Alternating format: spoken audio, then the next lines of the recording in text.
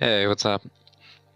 So, I've just joined a server kind of that I used to play on like quite a bit back then, and one of the main points of your server is trying to keep it, or your base is trying to keep it safe and secure from anybody else. You have to have a spot where they are away into your base so that someone can raid it, but basically most people prevent other people from getting inside the base with locks, and this is what I'm showing you, a combination lock, which I use quite a bit.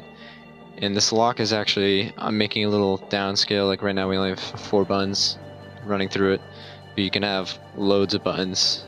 So what I'm doing right now is basically having each signal from each of the buttons run out into kind of four columns basically, where we're going to be putting redstone torches on. And see, this is the buttons right here. So you want to do your combination backwards. So I'm going to do my combination backwards right now, and then you don't put a torch on each light that you're pressing. See, putting a 3 on the other one, and press my last button, see there, and then this last button I'm pressing is actually going to be the first button of my thing, so I put torches on the other ones, and then you build down from where there's no torch.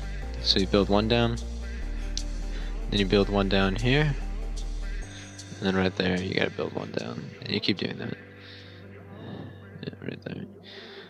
So, and then you just pull them out this way, and then you pull them out and build them up one. Oh, messed up there. You can destroy those right there.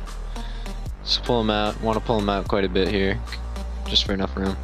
And then you can string the redstone along down here. Get down in there, string them along. Yeah, just bring it back up. So you want to get all of them, and you want to make sure that all of them are on. Basically, all redstone should be on. Oh wait, made a mistake here.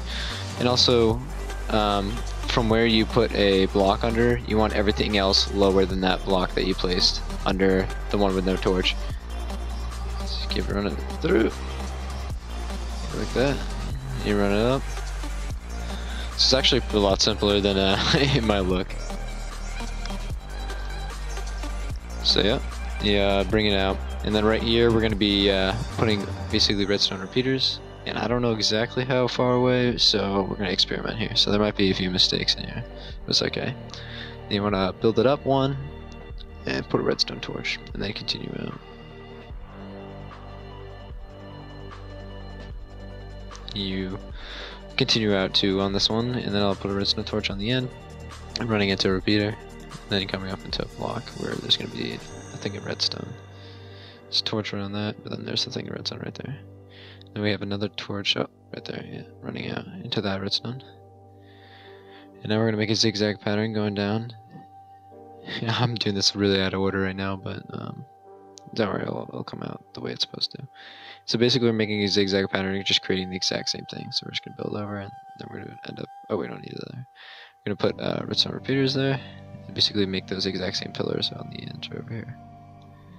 Now this is taken from C&B Minecraft's combination lock. It's very similar, and I think it's really actually still compact to today, and does the job really well. I mean, you definitely could make it a little bit more compact, but it does a pretty good job on resources and stuff.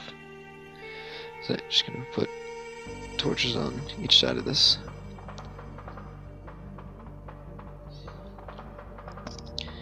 And then we're gonna go below and basically have the torch run out here. So while I'm doing this, I'll explain what's going on.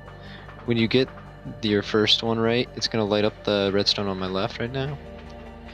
And that redstone, when it's lit up, is gonna basically go through a gate, which kind of is just more of a latch than a gate. And the latch basically puts the state onto on, which turns off that redstone torch off that I'm putting redstone. So it turns the torch off, and so that's going to make that repeater go off, and then that redstone go off, and allow you to actually, when you hit the right button for the next combination, it's going to actually allow the redstone torch on the other side to turn on and then run through. So it's kind of how a combination lock would seem to work. Like, if you get the first one right, it's going to allow you to enter in the right one for the second one. But if you get it wrong, it resets all of it. It's, in a way, this is how it's done. So we're going to do it again. Oh, you don't want it to connect there, so we're going to put a block above. So basically run the redstone out with a repeater and then go up one block onto redstone. You want it right next to every single torch to the right of the next one. So that's the basis of it right there. But now we have to get it so that it resets if you get it wrong. So we're going to make the resets. And the reason we didn't place torches in the beginning on that, on the combination or the right buttons, is because we want it so that it doesn't activate this part, which is going to reset it. So if you get the wrong number for like the wrong part or combination, then it's actually going to send a signal up here and reset it.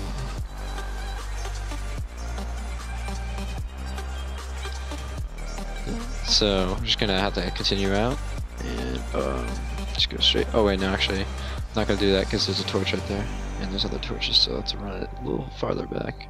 Right about here is good. So just bring it up. And we're almost done here. Just run that up, and then run it right up and over. And this is actually essentially it.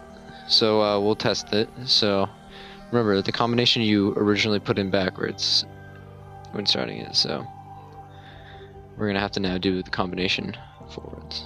Oh yeah, and actually I'm gonna build this out first. And so you can have this part right here running into a door of any kind, really. And we'll just wait. I'm so bad at. Wait, how do you? I'm gonna mess up here. I can't even remember how to make a simple door. Oh yeah, going down. Yeah. Going down. Have a redstone torch coming off that, and a block right above, and 2 pistons. Yeah. So you put blocks on the end, and then have redstone running right into that. So yeah, you could have a door like this. Basically, essentially. So I'm gonna put it in the right way, and you can see it's gonna light up each one. So it lights up the last one. So this is our combination backwards right now. Lights up the last one right there. And then we're gonna go. So it's the last one, second to last, third to last. And you see the repeaters in the back turning off, and there's the last one. And so that's our combination backwards. So now we're gonna go forwards. Turn that on. That on. That on. And that on. See, that is the right combination, and it turns the pistons off. And now you can just reset it by hitting the wrong button. So, see, as you can see, we'll go a little farther into the combinations. So go the 3 buttons in, 3 correct buttons in, and then we'll mess up. You'll see it's on the 3rd one. See, the 3rd line is on, and then when we hit the wrong button, it turns off.